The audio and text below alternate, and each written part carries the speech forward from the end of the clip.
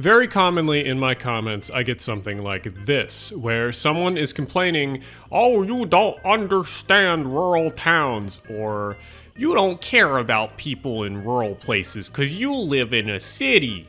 So I'm tired of these brainless comments, because the actual truth is far from what these people think. Some of my favorite places in the world are in rural or ex-urban communities, and what frustrates me is that I know that many of these places can be designed in such a better way, and just like the people that live in a city, they also deserve decent public transit too. Anyway, today we're going to be talking about rural Pennsylvania, so strap in, because we're going to Appalachia.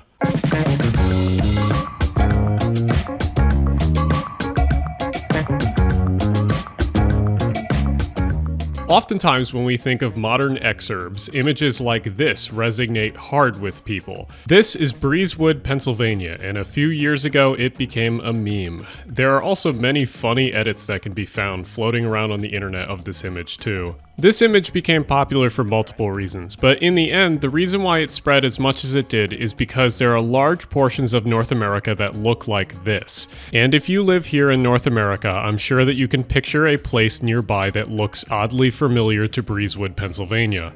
Now, just like always when Breezewood is discussed, Breezewood Legionnaires will come out to defend the sacred Holy Land that is an exit off of the Pennsylvania Turnpike, proclaiming, "But this is just a rest stop, you cannot use this as an example."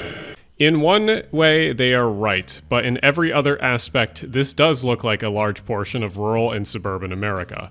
But let's leave Breezewood and check out Wallenpaupack Township. Wallenpaupack Township is named for the large man-made lake that resides next to it. The lake is used for hydropower and is very unique in many ways, but maybe that's the topic for a future video. Wallenpaupack Township looks like Breezewood, with wide roads straddled with strip malls and big box stores with large setbacks. It looks like many rural places in America, but weirdly right down the road is an example of a wildly better form of rural Americana. Right down the road from Wallenpaupack is a small town called Hawley. Hawley, Pennsylvania was a town founded in 1827, mainly because the Delaware and Hudson Canal was finished. Other than shipping coal and goods on the canal, Hawley also had a silk mill which still exists today. But instead of being a silk mill, it's now part community college, part brewery, and part hotel.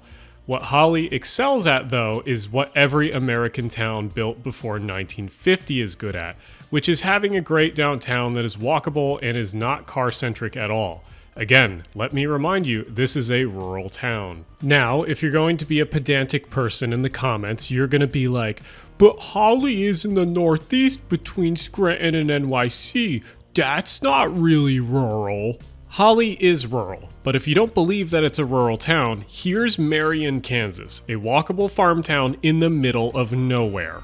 Anyway, Hawley barely has 1,200 people living here, but the town has a lot of amenities that a non-walkable town might not have at all.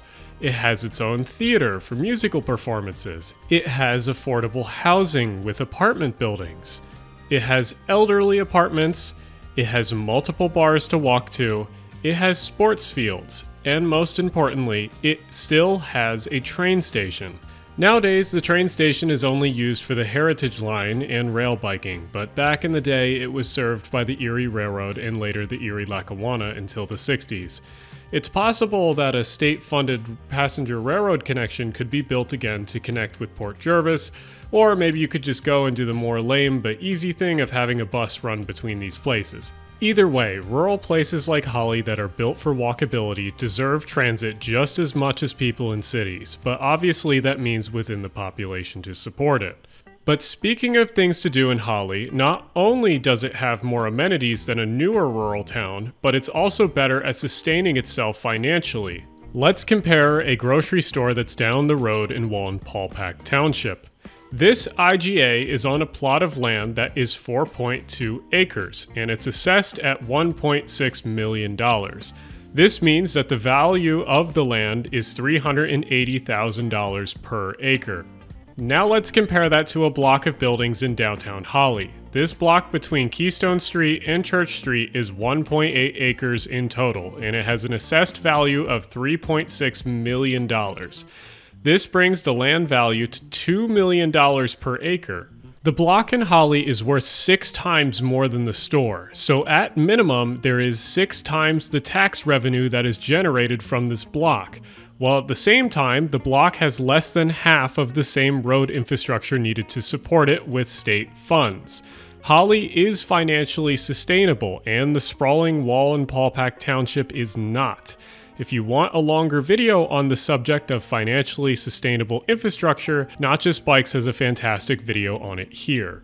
It's just frustrating that we continue to build our ex-urban and rural places like Breezewood or Wallenpaupack Township. Instead of building a town to visit with a cute downtown, they are just places to drive through that happen to have businesses scattered on the side of the road. These places are ugly, and they're not memorable, and they're not sustainable financially or environmentally. If we care about the beautiful lands that these rural places and people live in, we should be building more places like Hawley, where everyone has their own house in a dense neighborhood, but there's a walkable downtown and options to live in an apartment if you need to. Not everyone can have a place in the middle of the wilderness, because once everyone lives out in the wilderness, it's not the wilderness anymore. It's just a suburban development that's hard to get to.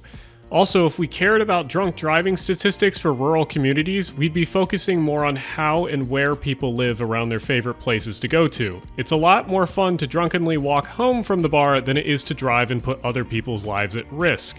Anyway, to close out, our rural communities are just as important to our country and society as urban places are. So, when it comes to urban planning of these places, they also deserve to have beautiful and sustainable communities with transit, just as a much larger metro area has too. It's just that everyone keeps making excuses that cars are fine, there's nothing wrong, and the state DOT standards and zoning codes are not a problem. But there is a lot wrong. But the first step to fixing it is acknowledging that there's a problem and then understanding that better models exist.